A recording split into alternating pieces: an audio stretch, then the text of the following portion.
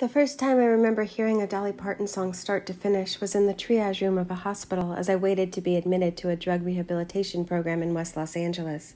I was 14. It was 1988, and Dolly and Kenny Rogers were singing 1983's Islands in the Stream across LA's Coast FM. I knew her voice, of course. It would have been hard to be anywhere near a radio or television in the last 50 years without getting to know Dolly's warm, clarion soprano. But while I grew up on folk songs, basically country for blue states, music like Dolly's was often scorned in my parents' home and by my friends. My friends and I spent our time chasing down heavy metal bands on the Sunset Strip and would not have given Dolly the time of day.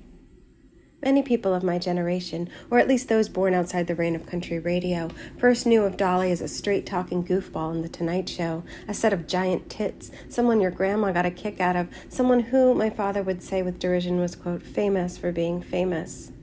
Meanwhile, Dolly had been churning out hits for decades, possessed of a preternatural talent for writing and for singing authentic emotion into every song. Class and gender stereotypes could not and would not obscure her absolute genius or stop her from going where she wanted to go.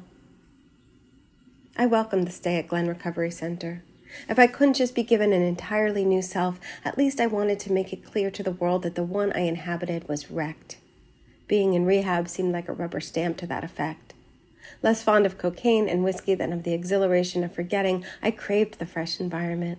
My parents filled intake forms, and I was asked to create a list of people I approved to visit me.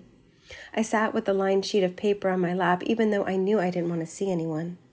Outside, on Pico Boulevard, the Santa Ana winds blew through the tops of palm trees visible from the windows of the triage room.